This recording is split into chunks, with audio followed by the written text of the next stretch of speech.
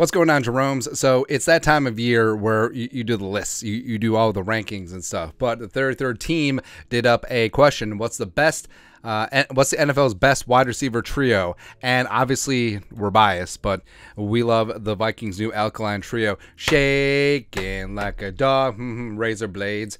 Justin Jefferson, KJ Osborn, and Jordan Addison, the rookie from USC. And the Vikings are in the mix, right? So it's an open debate right now where you have Jefferson, who's the wide receiver 1 in the league. KJ, is he a wide receiver 2, or is he a better off as a high-end wide receiver 3? Can Jordan Addison be the best rookie wide receiver in this class? He's going to have ample opportunity. How quickly can he rise up? But I fully understand and appreciate that.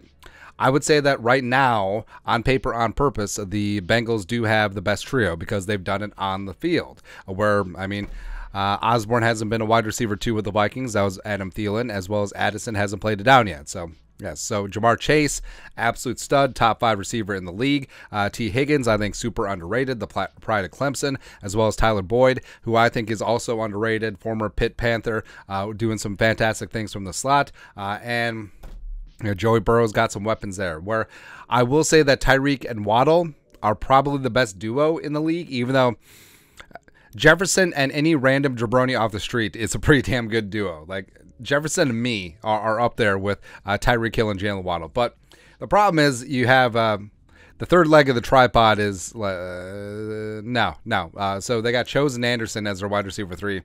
No. Metcalf, Lockett, Jackson Smith, and Jigba. So DK and Lockett, respect. DK is an absolute physical freak. Lockett has been a stud for years, extremely underrated and underappreciated, but he's getting a little bit older.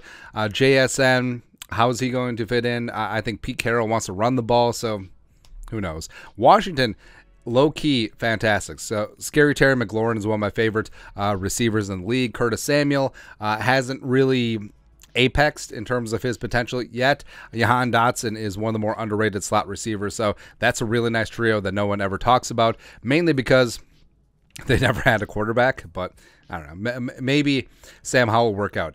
The Chargers make sense, but Keenan Allen, a little bit washed. Mike Williams, a little bit one-dimensional, and Quentin Johnston could be that guy with Justin Herbert long-term. And then with the Saints, you have Olave, yes, stud. Michael Thomas used to be a stud, hasn't played in like 17 years. And then Rashid Shaheed, the UDFA coming out of Weber State, I believe. So he showed some spark, but is relatively unproven. That one is certainly down there. And then you got Evans and Godwin, where, I mean, Godwin's been coming off injury for a number of years. Evans may be one of the most underappreciated receivers in the game. I mean, go look at his career stats, like 1,000-yard season, 1,000, rack it up and stack it up, insane stats. He might be a first ballot Hall of Famer. He really might be. It's crazy, man. And then you got Russell Gage, formerly of the Atlanta Falcons, coming in as a wide receiver 3. So, you know, I think that just given that you have Jefferson, even though KJ stepping up is an unknown, Addison obviously an unknown as a rookie, but I mean, you do have to just lean in and say that just given JJ, it gives them a puncher's chance. Where I would put them as the number 2 trio right now, behind Chase, Higgins, and Boyd, respect. But also, this is the only trio where all 3 guys are on the rookie deal currently. And even if Jefferson signs an extension, he's only heading into year 4. So you have a nucleus that could stay together. I mean, the Vikings could re-sign KJ Osborn. Probably unlikely, since I think KJ is going to get a mini bag next offseason.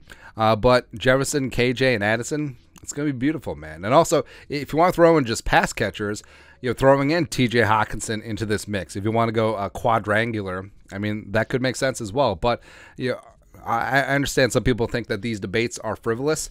Maybe they are, but also 11 personnel is very prevalent. The Vikings played 11 personnel around about 3/4 of their offensive snaps last year, and your third receiver is basically a starter on your offense. So it is important how deep you go at the wideout spot in the modern NFL. The Vikings go pretty damn deep, and I cannot wait. I cannot wait to see Jefferson not getting double teamed every single play, because they got to give attention to JJ. KJ, nailed it, and Addison and TJ, all the J's, all that stuff, man. But yeah, I would say the Vikings are 2.